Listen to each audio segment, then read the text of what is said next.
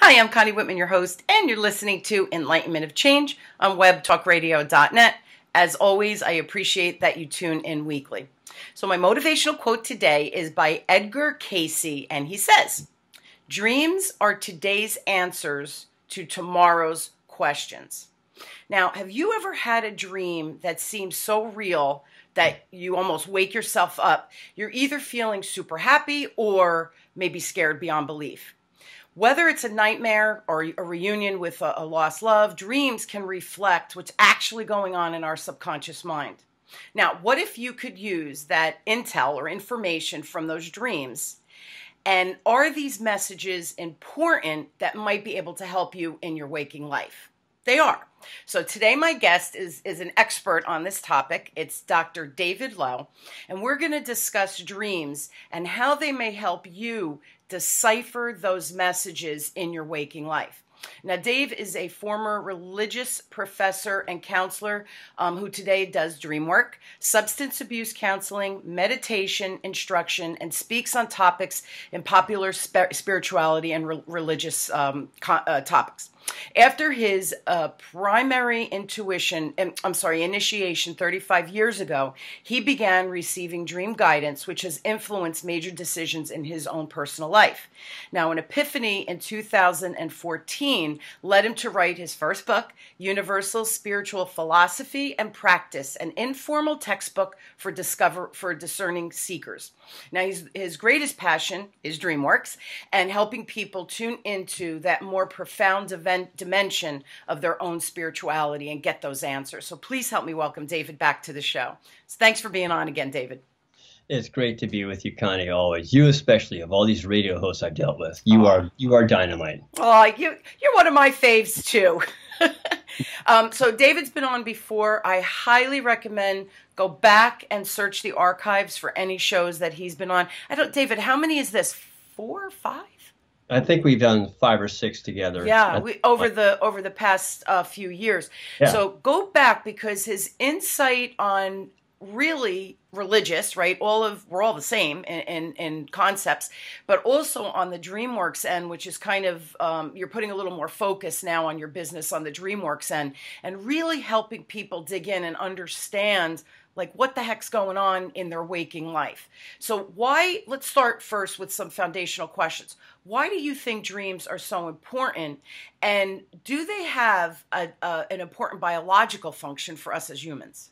Yeah, dreams are important at all levels of our being: biological, cognitive, psychological, and spiritual. They are integral to the sleep process. You can't prevent someone from dreaming without permanently depriving them of sleep, basically.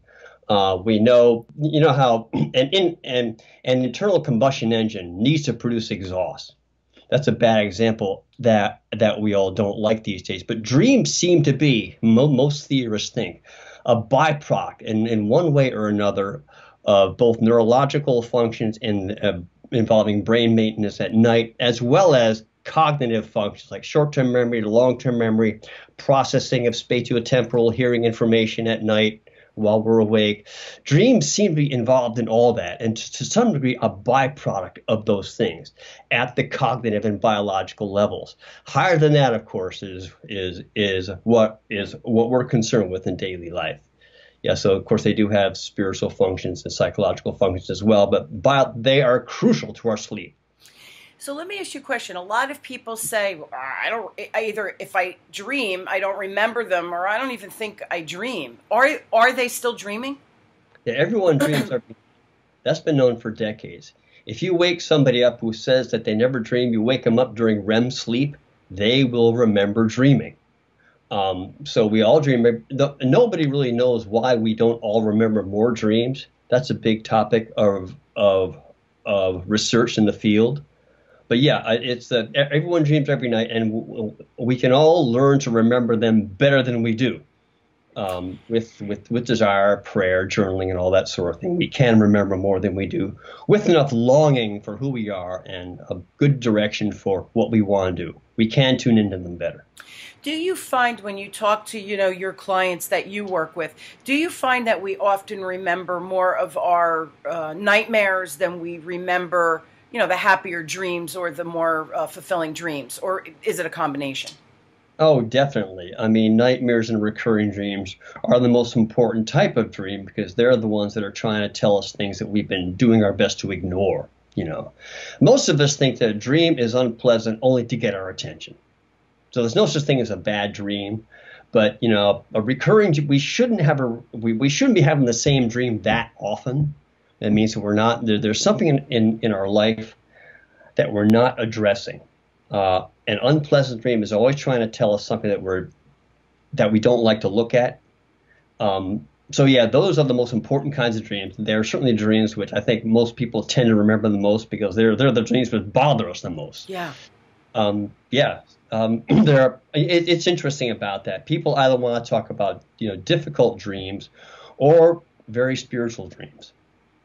Yeah, I mean, there's a whole range, but nightmares and recurring dreams are certainly the most important types to look at. Which is interesting, Dave, because think about it, and we hear this all the time. So our dreams are kind of tapping from our subconscious to our conscious mind, saying, "Look at this, be aware," and we kind of ignore that or suppress it or try not to remember our dreams. And then on the flip side, in our waking life, we get sick. We end up with chronic colds, infections, cancer, other more debilitating diseases. So the more we suppress, your body is going to let it out one way or the other. So you almost can't escape whatever's going on in your subconscious, right? Is that what I'm hearing? Yeah, absolutely. One thing to be aware of here is that, there are some theorists who don't think that dreams can access information before we were born. They don't see a supernatural dimension involved in dreaming. Now, from our subconscious, dreams can do all that stuff. They can effectively predict stuff in the future based on subtle things that we've been picking up in this life right now. So they don't do anything, quote unquote, supernatural. What they're doing for these theorists is just they're taking subconscious information that we've been picking up through life anyway and projecting that into the future.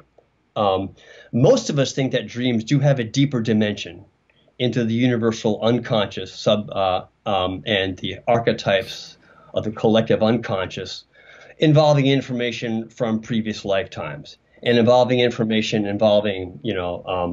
enlightenment eventually.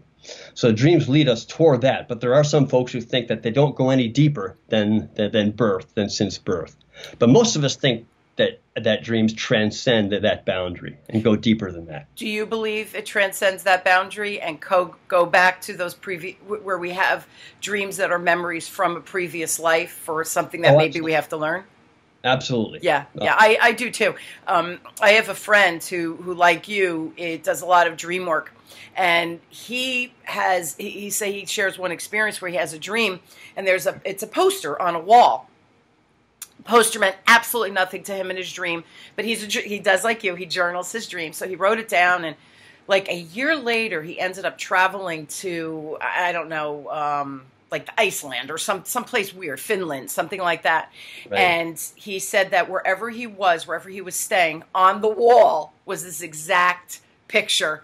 And he thought to himself, wait a minute, why is this so familiar? And then he went back and realized that it was a dream he had 1 year prior. So I think, yeah, it could see into the future because I don't know. Do you believe that dreaming, we think linear, our brains, right, are very linear. There's a past, there's a present, and then there's a future. Do you think dreams kind of go beyond that and there is no timeline for a dream? You know what I mean? That's correct. Now, someone has that kind of synchronistic experience in order to get them to contemplate what's going on with reality. What is this thing about I have this faculty that can cross over time and space? Because our thinking, feeling, and sensing is all in the fifth, sixth, higher dimensions. Okay, so part of who we are pervades everywhere. The universe is an expansion of our own being. That's what the mystics tell us. So on one super deep level, we feel everything, even the furthest galaxies, So our thinking, feeling, contemplate, all that happens in the fifth dimension and up. across time and space. Cool. But at the first levels of unusual experience, when somebody is just coming out of 3 dimensions, say, hey, wait, there's more to life than just 3 dimensions.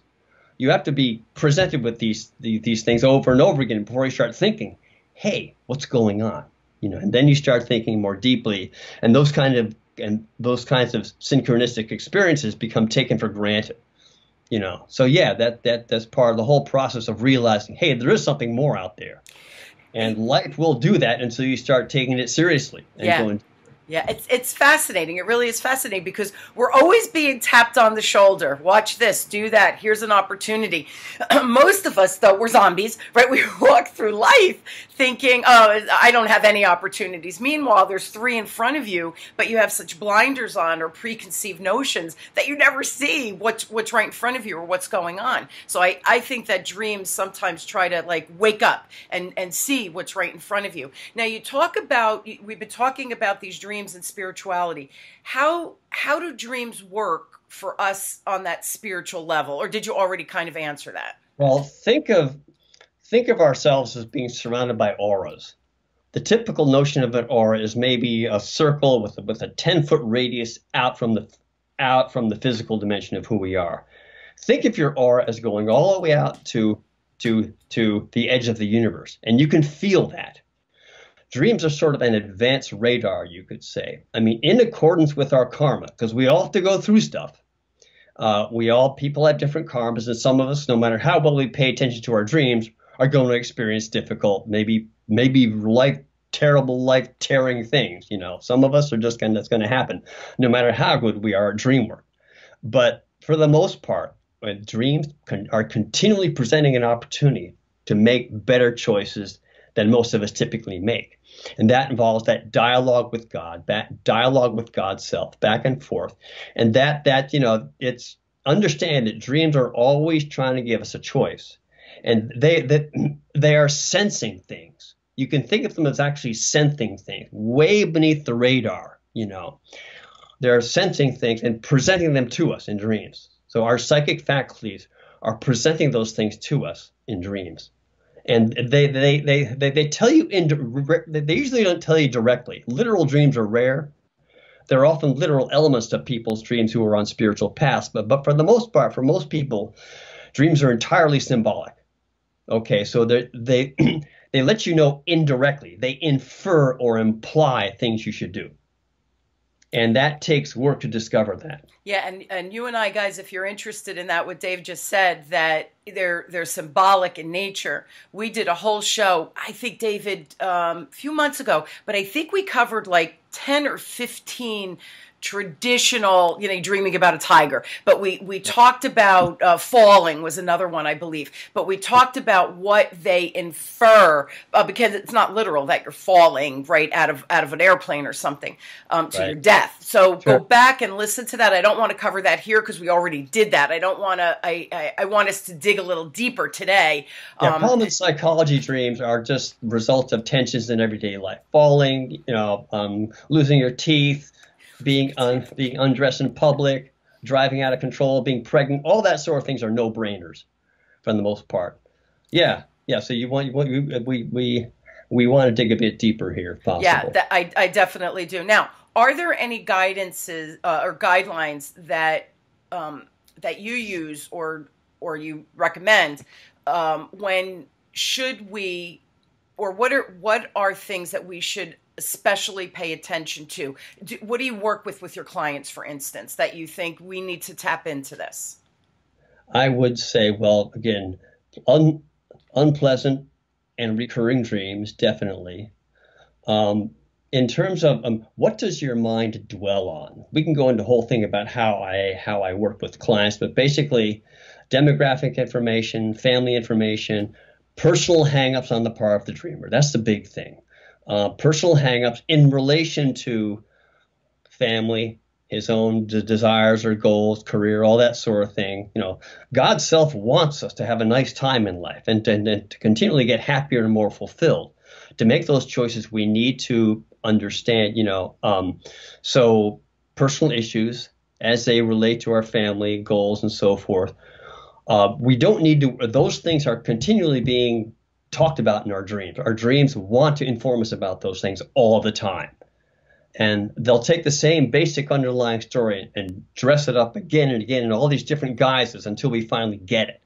You know, they try to illustrate underlying patterns of behavior and thinking that we are subject to, we are conditioned by, without us realizing it, which confine us. Okay, and with enough looking at dreams, you do understand. They're a real important thing to understand about dreams. They offer us two things: an intellectual message and an opportunity for deeper emotional catharsis, which requires more therapeutic work, which I can do. But the intellectual message is easier to get at most of the time. The catharsis is more difficult, but it can be done, and frequently is. They usually happen at the same time to some extent.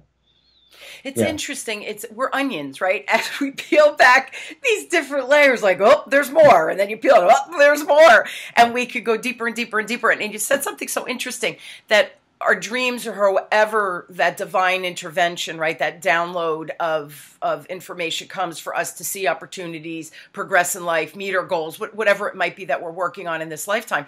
It's interesting because all of that information really is coming from within us, right, from our subconscious.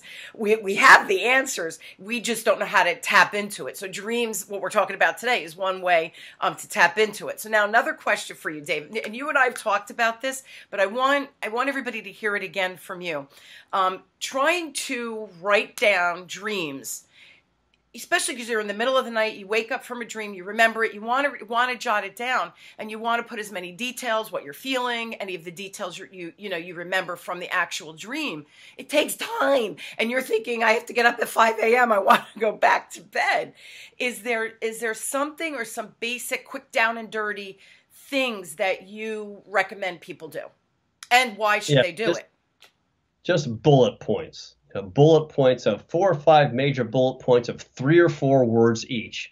Major issues, major images, major things that were said, overall feelings and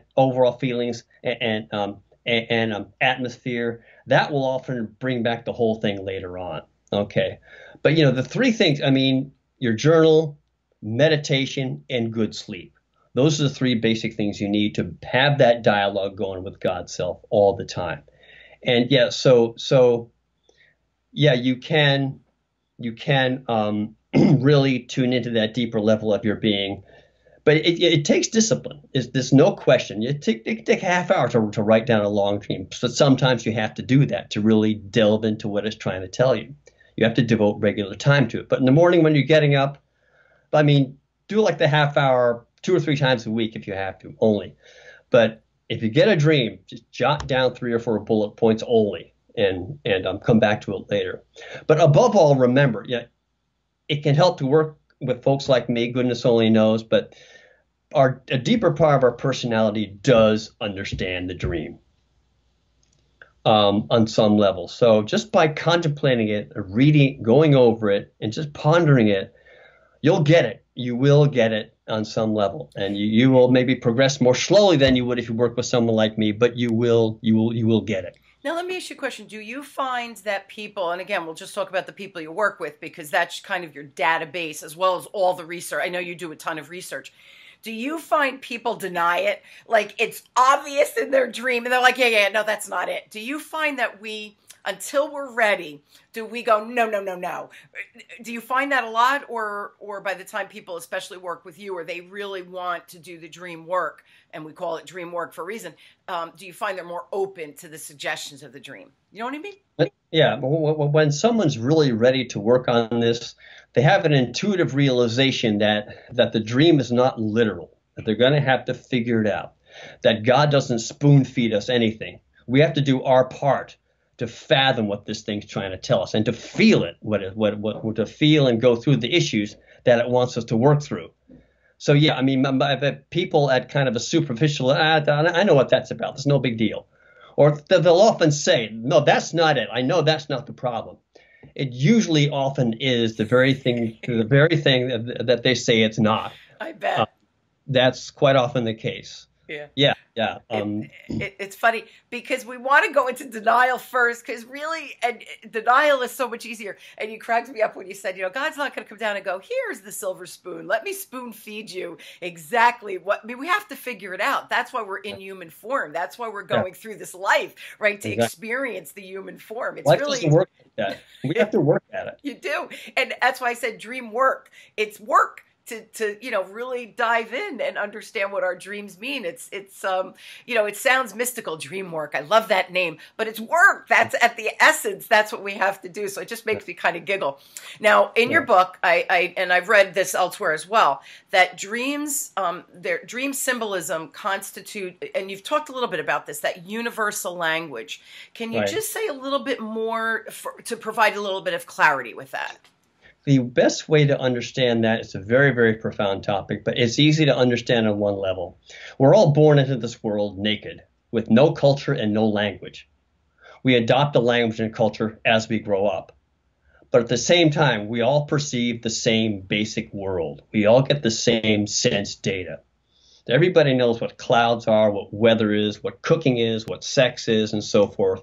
There is a basic world out there that we all perceive the same thing of. That's the material that dream symbolism works with, automatically, to formulate for the dreamer the best way to present to him or her the message, according to their own background. Yeah, so a really, really powerful, super basic universal symbol like water. Water can be emotions, feelings, drowning in feelings, the profound depth of human experience, great wisdom, intuitive, deep, super deep wisdom. Everything comes out of water, the feminine element, growth out of water, and so forth. All that is involved in the symbol of water. But exactly how it applies to the individual is going to vary from dreamer to dreamer to dreamer. And it's personal. Based on their background.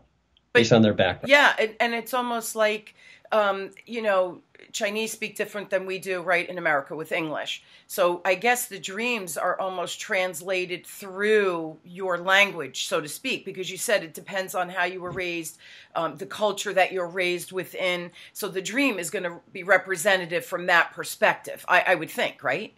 Yeah. Automatic. Okay. Sure, yeah, absolutely. Automatic. Of course. A good thing, the way to understand this is that, for example, if you dream of a particular friend of yours, say you dream of a Richard Pollock instead of John Smith, right?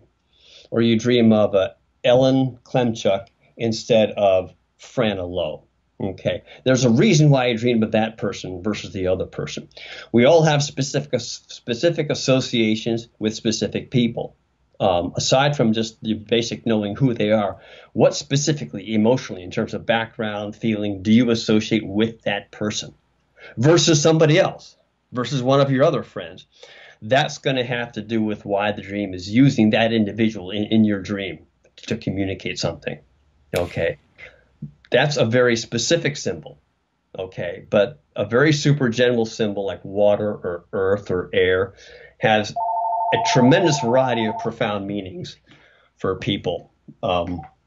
So yeah, it's interesting. Very, very profound topic. And you said it before. I just want to kind of reiterate it, that when you do, or if you do your dream journal, bullets, great idea, Dave, so you don't have to write all the detail, because we do want to get back to sleep, because you have to get up to go to work the next day. You certainly want to be refreshed. We don't want to have interrupted sleep pattern itself. So when you journal, another key component is to write the feeling that you felt from that dream, because later on when you reflect, it might really dig in and help you figure out what's going on or what you should be looking at or reevaluating. Am I understanding that correctly? The emotion is kind of important too. That's probably the single most important thing, to understand how you were feeling when you woke up and how you felt in the dream in relation to the content. That's of primary importance in understanding it. You're on the right track with the meaning of dream when you feel it in your body, okay? Because the dream offers a deeper opportunity to process profound emotional issues. And the objects in dreams you could think of them as solidified feelings, literally. At that level, our thoughts and feelings haven't really separated from each other yet. So one will change and the other will change. But you feel in your body what the dream is about, And when you get, you know that you're on the right track when you have a feeling experience in your body, sort of an aha moment sort of experience in discussing the dream with somebody. You're on the right track with that. Yeah, and I think that during the day, it's easy when we're awake. It's so much easier to suppress feelings because we think I can't worry about that now. We focus on work. I can't worry about that now. I have to cook dinner, whatever it might be. So during our waking life, it's easier to push emotions away, which is dangerous, and that's why they're forcing themselves up through the dreams. I would think, right? You can't keep pushing something down that really needs to come out. If I'm understanding this correctly. Yeah, exactly.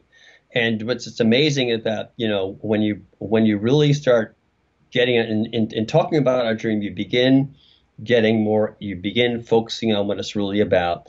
The feelings do come up. You will begin to experience feelings. And it's amazing how you can't quantify what those feelings are, but the symbols involved in the dream are important in communicating, in activating the transformative process within you by which those feelings resolve themselves. It's remarkable. This whole topic to me, I love this topic.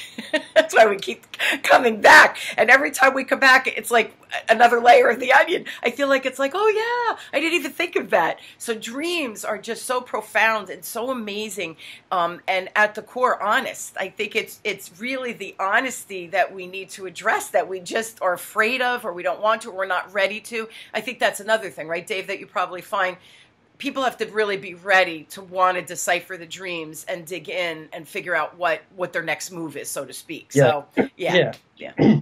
What's interesting is that all the theories about dreaming are right at their own level, but the psychological and spiritual aspects of it are what we are most interested in. And yeah, I mean, we all have dream sight, I like to call it. We all have them. Some people have special spiritual gifts like clairvoyance or whatever, but we all have what I call dream sight. That faculty which allows us to make better choices if we want to look and make those better choices. And yeah, if we don't remember our dreams, you can start by taking a greater interest in them. Get a book about dreams, read it. Get a journal, put it next to your bed. Doing those things with your body puts God on notice. I'm interested. And you will start getting, and be sure that you're getting good sleep.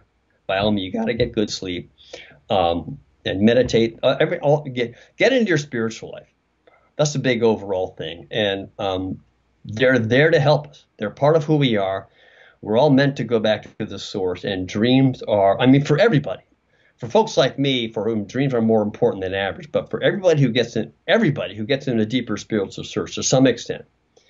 Those of us who get into a deeper spiritual search, everyone to some extent begins to understand their dreams and to appreciate what they're telling you.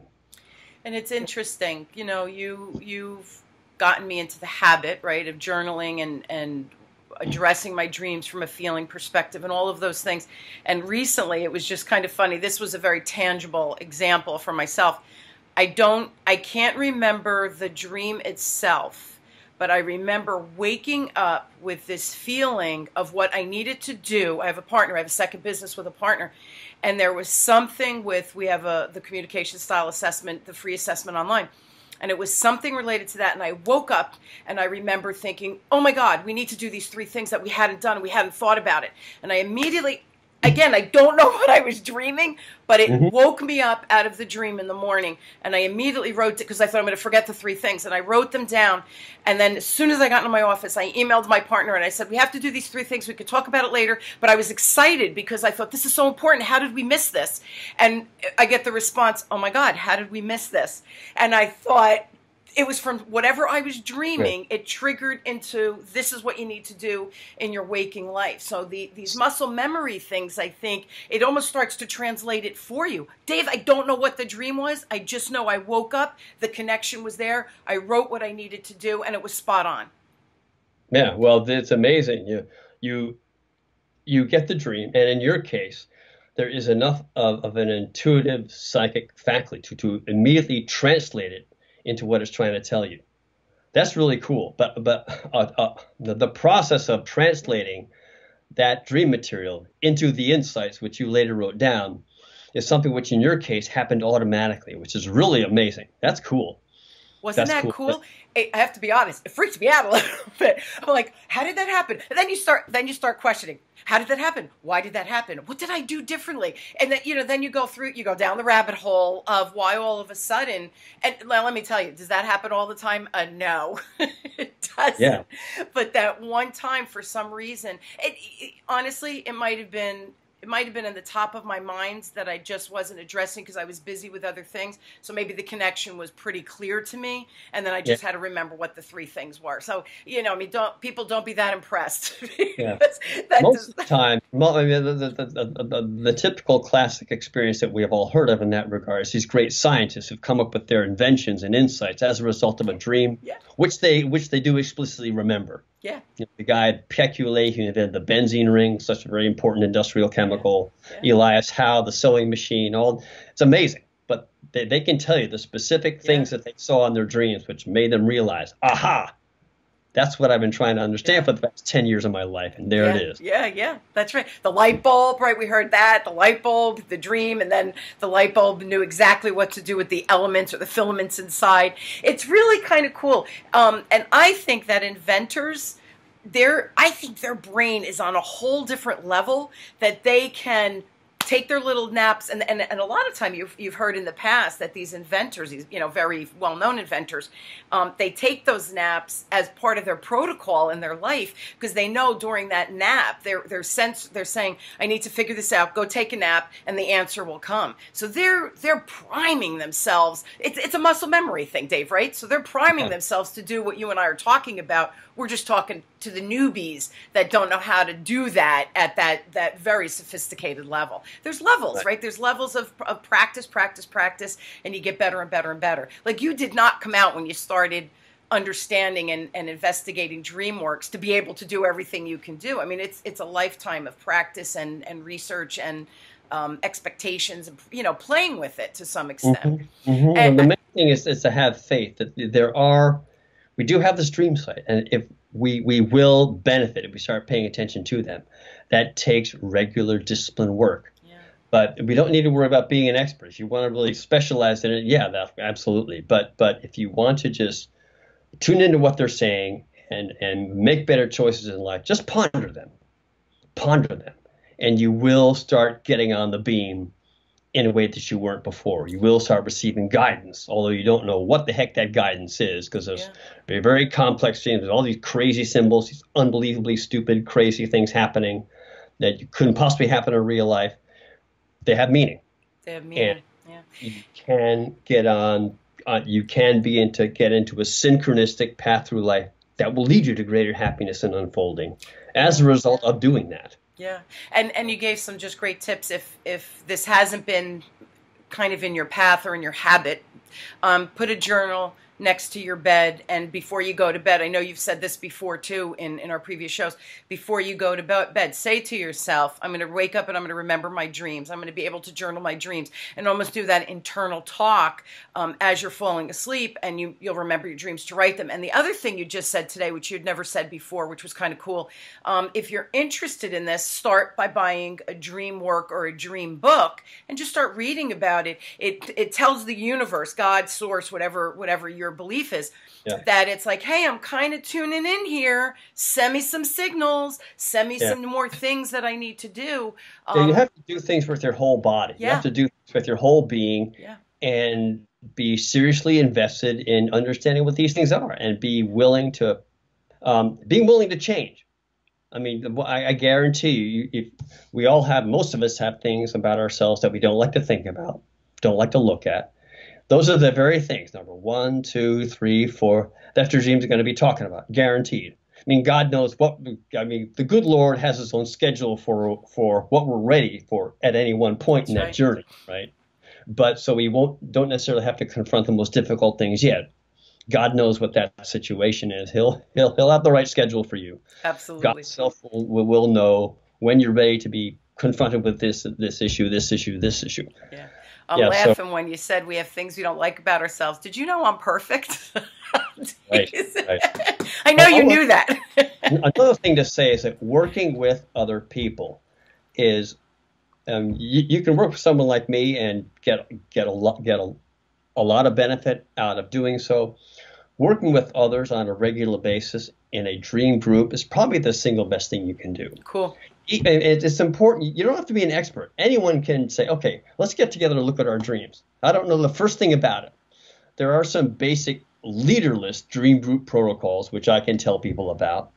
And yeah, it's just a matter of regular effort, tolerance of each other, keeping on track with the protocol that you're using, and you will start to have insights about each other's dreams that you couldn't possibly have had alone. Yeah, I love it. Now, you're definitely a practitioner in this realm that you can help people, and I know that you use Zoom. So folks that are listening, because I have people all over the world tuning in. So just because you're not you're still in the Philly area, Pennsylvania, right? Right. Yeah. You don't have to live in Pennsylvania. Dave can Zoom. Also, Dave, I'm going to give your website. Tell me if it's changed. First, let me give your email. Is that okay if I give your email? Sure. Sure. So it's david@worldspirituality.com. Has that changed? No, that's fine. That's okay. perfect. So email, and the website is davidlow.msphd.com, and it's David and then LOW and then MS Mary Sally PhD.com. And I will post this, David, on my Web Talk Radio Enlightenment of Change platform, so folks can literally, because a lot of people commute with us, so this way they can click and find you. But if they have questions, they should email you, I would think, with questions that Absolutely. Yeah. And again, you can let them know at that time what programs you have running. Do you have dream groups going right now? I have a couple of dream groups here in Philly. It's interesting trying to get dream groups going online. I'm starting to do that a little bit. I've been through courses online myself with the really senior, well-known dream workers in the world. Sure. And I want to start doing that myself. I love it. I love it. Online. Yeah. It's more difficult, but it can be done. Yeah, and I just want to comment one more thing before we're out of time, but I want to comment on one more thing. Remember, David was a teacher, or are you still teaching? I might go back to doing maybe one course per semester. Okay, so it's kind of just to keep your hands in it. Yeah. Religious studies courses. Yeah, but he teaches, so he's very clear, like he was today. So if you're really looking at this, I highly recommend connecting with him, picking his brain, and seeing that if it's a good match. Just because you really articulate and share, but you deep dive, but you don't overwhelm. You're a good teacher, but again, that's your background, so it's a skill that you've developed, through your lifetime as well. So check David out. Again, I'll post all of his information on the platform. And guys, my partner and I mentioned it briefly just because it was appropriate in our conversation, but we're still offering the free communication style assessment. Just go to wisdomdecoded.com, landing page, CSA, right there. Click it, take it. You get a little report telling you what your strengths are and what some of your blind spots are. And it just gives you, another tool to help you on this navigation of change that's going on in our life. And, Dave said it. You have to be willing to change. Thus why the show is called Enlightenment of Change. We're on this path, figure out what that is. David is a tool, David's experience and DreamWorks and programs is a tool. My communication style assessment is a tool. Check them out. David, thank you again for being on and for your just wonderful insight. I always appreciate it, and I always learn something new, so I appreciate that. Thanks so much. Connie, take care. Thank you so much. Always a pleasure. On the show. You got it. Bye now. Okay. And I hope you guys will join me weekly as we question, build, and discover that this thing of change, we've got it, we can handle it, and it's easier than you think.